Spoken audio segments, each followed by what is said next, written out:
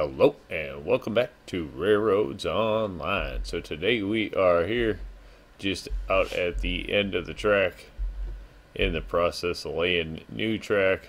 It's going to be a bypass around the smelter. I haven't obviously got it in yet, so just the start of it. Have the put a telegraph booth in here to jump back and forth so I can lay track and not lay track, whatever, so I'm not stuck just laying track. Gonna turn around and take a break actually from getting that stuff going and run over, I think, and grab a load of logs or something if that train is handy, because we are running out of logs. That should be fine, that should be fine. We should go out by, I don't know, what else, we'll see. But the pond has been empty. Need to get that going. So we're actually starting to run down on lumber and beams, so that's kind of shutting down the big train. For the long train, it's not really a big train, obviously, it's small cars. But we're going to turn around and get the pond filled back up. So that's just going to be the thing. Started the work on the iron mine there, or not the iron mine, coal mine, sorry, excuse me. But that one is, I don't want to rush through laying it either, so no big rush on that one. It's too long a track to turn around and just kind of rush through, or at least that's how I think about it. It just kind of gets daunting to lay it all in one big chunk in a hurry. So I'm going to do the bypass around the smelter and then just kind of go from there.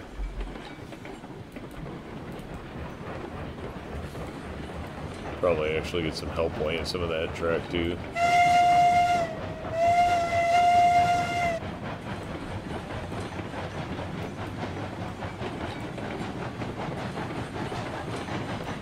Alright, let's see if we can get it moving.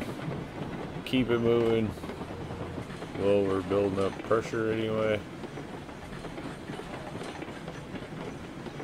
Good look at Montezuma.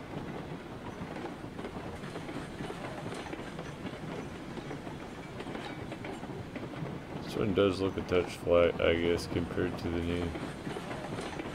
new locos. But not a bad looking locomotive. I've always liked Montezuma. I think it accelerates and stuff pretty reasonably. Like this one doesn't seem to be like a, like it's way overpowered or anything right off the bat. It actually chugs kind of slower to life, which I think is a little more what I'd like to see in the locos, I guess.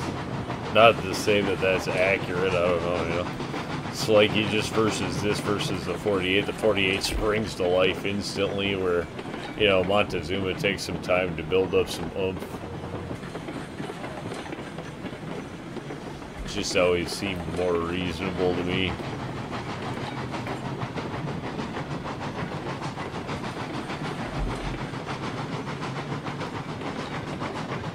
Still do have the time frozen on midday time. I gotta get that changed and get back into the day-night cycle.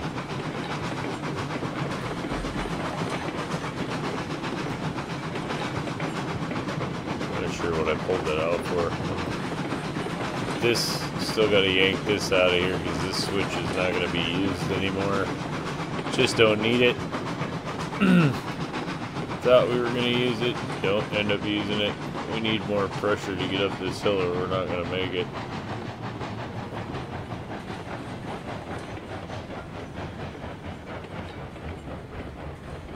I think it's gonna get there fast enough.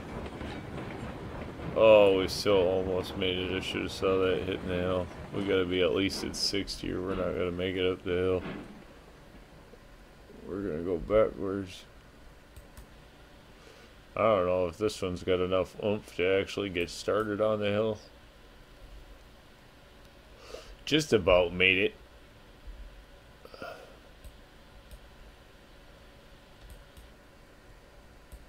Yeah, probably not. Whatever, might as well roll back down while it's building up.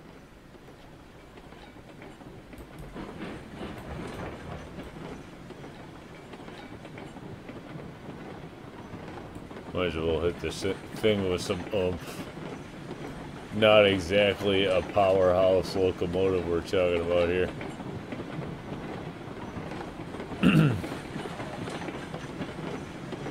Though more than capable of doing this job.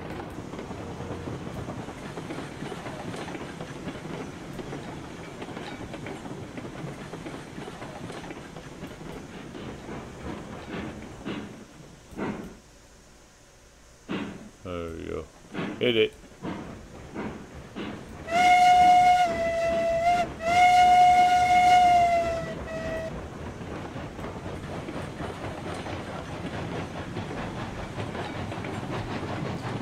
That'll get it.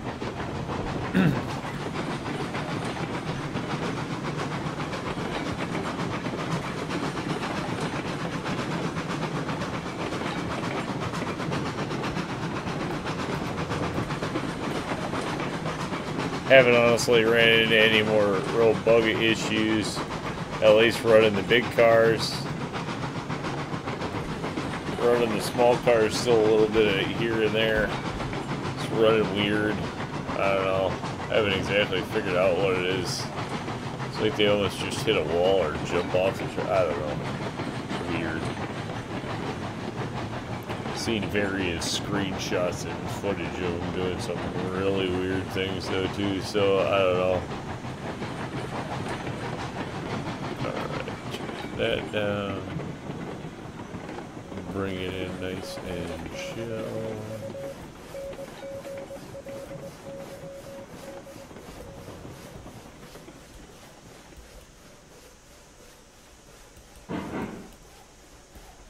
There we go.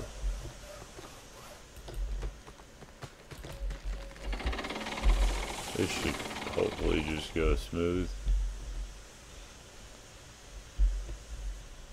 Guess we could go for speed load. See if we can load them faster. A little more camera movement though.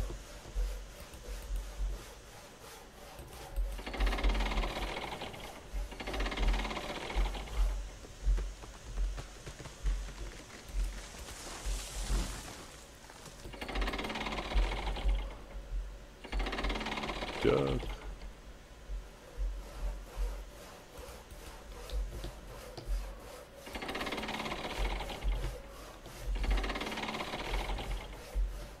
It does make them go faster. I don't intend to do it, but it will make it load faster. That's for sure. See if we can just get this all in there. Hit it.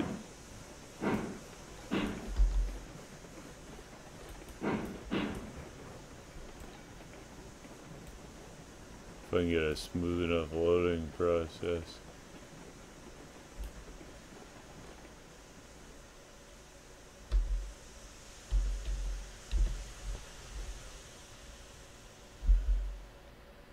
Still wish the guy would go a little faster. Oh, I always think that though. I never complained when we had dev speed. It was nice. I get it. It's a little unreasonably fast, but if the guy was a little bit faster, if this was our walking speed and we actually had a little run past that, I wouldn't be sad. We do not have a fast way to actually just get around on foot. I mean, don't get me wrong, I get it. Realistically, he's actually pretty fast. We've timed it out, so I get it. He's kind of actually, yeah, it's not like he's slow, but it does feel slow in the game, that's for sure.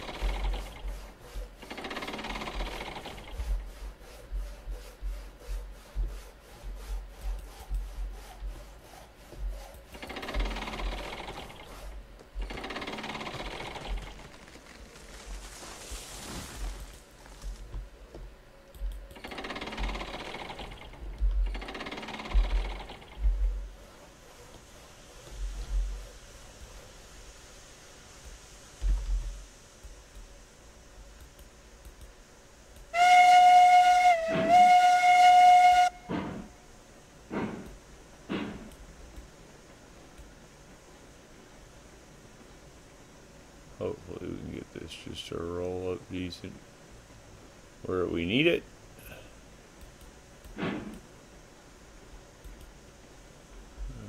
go. Stop. Nice and decent. Yeah. Through the roof. There we go. Good enough. Nothing exciting going on here. Go through.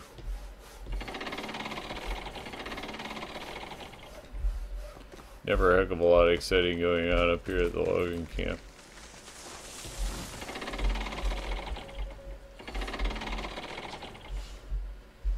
I need like a campfire or something up here. It's crackling and smoking something.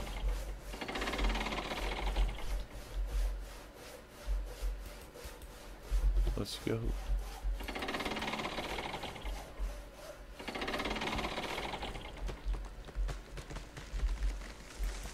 I still wish we'd be able to swing just 5 in one click. That'd be my preferred method of speed loading these things.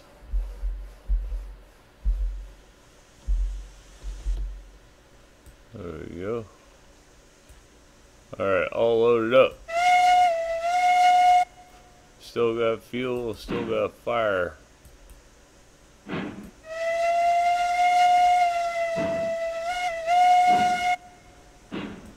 Leaving the station, yo.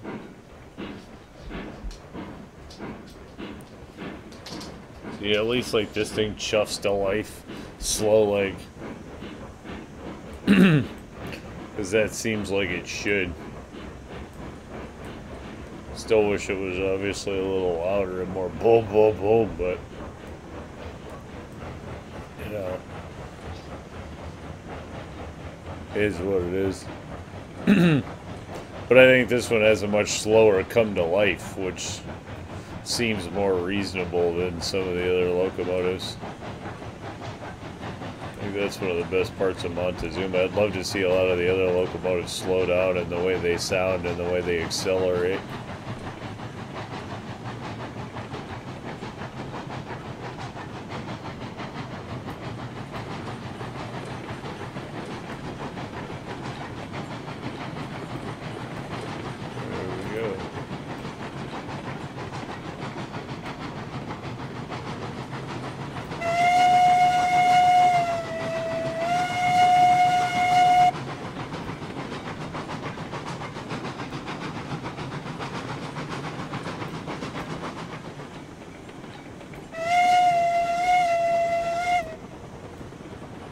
This loco is about to be out of control.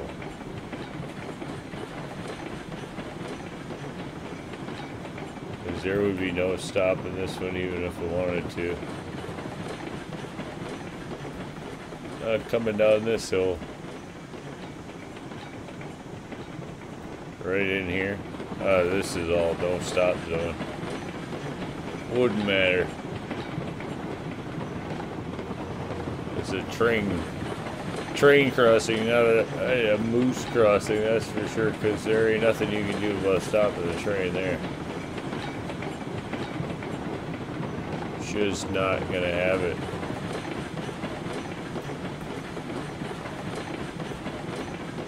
Alright, back on the gas. And back underway.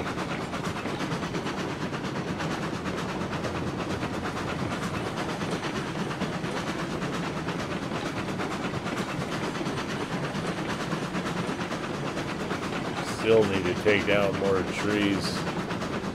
Start pushing the track or the trees back from the track again.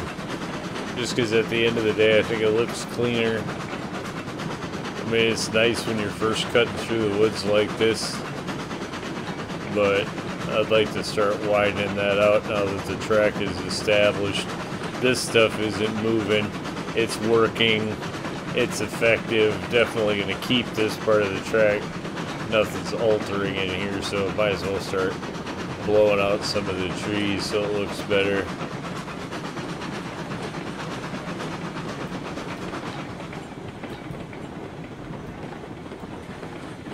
So that's a thing. Start hitting the brakes. See if we can get this thing somewhat under control. It should be a decent rollout speed. We're not in front of it. See if we can dump everything now on the fly. This is pretty much a routine textbook load for me here, I guess. Actually pulled things off without too many ruffles in the feathers, and got some logs back in the pond. Of course, it's probably going to eat up most of those, but going to call that one a win and say thanks for tuning in. Remember, if you get a chance, like, share, subscribe. Subscriptions are free, but sure do help the channel. Y'all have a great day.